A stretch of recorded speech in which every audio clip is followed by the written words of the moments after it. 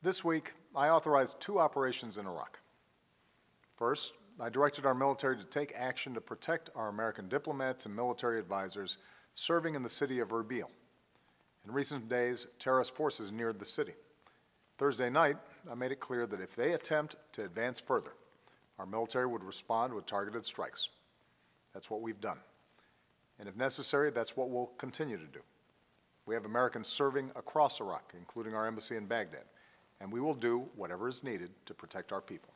Second, we've begun a humanitarian effort to help those Iraqi civilians trapped on that mountain. The terrorists that have taken over parts of Iraq have been especially brutal to religious minorities, rounding up families, executing men, enslaving women, and threatening the systematic destruction of an entire religious community, which would be genocide. The thousands, perhaps tens of thousands of Iraqi men, women, and children who fled to that mountain were starving and dying of thirst. The food and water we airdropped will help them survive. I've also approved targeted American airstrikes to help Iraqi forces break the siege and rescue these families.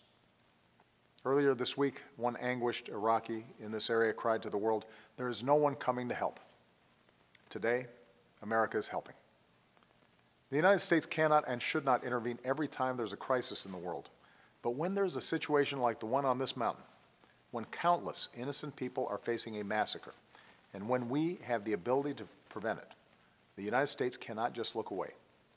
That's not who we are. We're Americans, we act, we lead, and that's what we're going to do on that mountain. As one American who wrote to me yesterday said, it's the right thing to do. As Commander-in-Chief, I will not allow the United States to be dragged into fighting another war in Iraq. American combat troops will not be returning to fight in Iraq because there's no American military solution to the larger crisis there. What we will do is continue our broader strategy in Iraq. We will protect our citizens.